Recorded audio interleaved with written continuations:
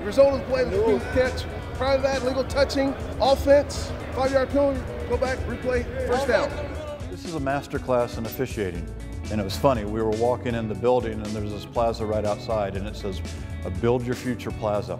And that's what we're doing for this group of officials, aspiring officials that are in various stages of their career, but are looking to continue to grow their career.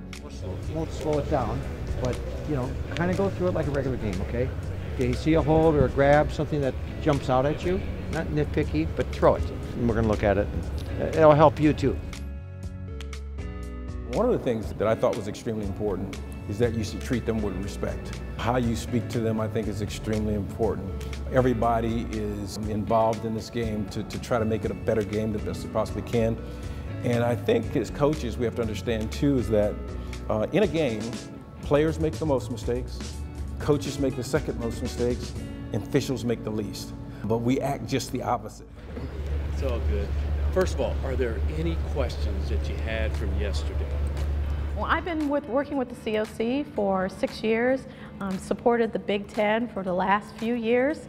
The growth, especially with DEI and more awareness, has been wonderful. I have enjoyed every moment with the COC and with working with the Big Ten because there is an awareness there that everyone has biases, everyone has an opportunity to improve.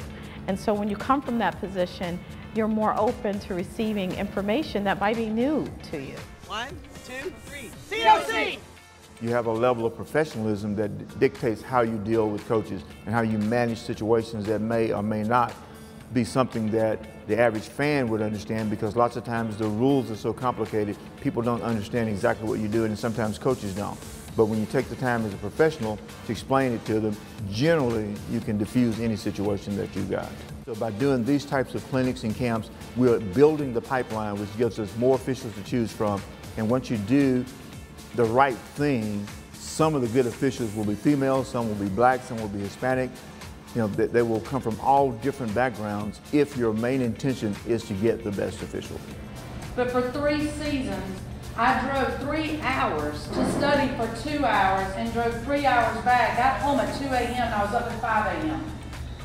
to do the grind. Seeing the growth that has taken place over the years since I began officiating at the collegiate level in 2002, it's been a lot of tremendous, I would say it's been some tremendous efforts in that space, and seeing the growth. And I think a more diverse group is a better group because it takes you out of your comfort zone, it challenges you to become more, and I think the more diverse you are, the better prepared you are to handle various situations. So I think it makes us all better, and it takes us all out of our quote-unquote comfort zone, makes us get out of our square to become better officials, better coaches. It makes sports that much better. Being a part of the game, being part of these kids' development and growth, and just seeing, how some of these players as well as officials go from the high school to the collegiate level and some advance to the NFL level. And just knowing that you've been a part of that, it's just a rewarding experience. I think we're doing some great work here. I would love to just see it continue to grow and develop and expand. I think the more open-minded we are, the better we are. Some of us have some fears, but we have to continue to evolve. And it just forces us to come out of our comfort zone, get out of our square, which makes us better. And I'm just happy to be a part of it. COC!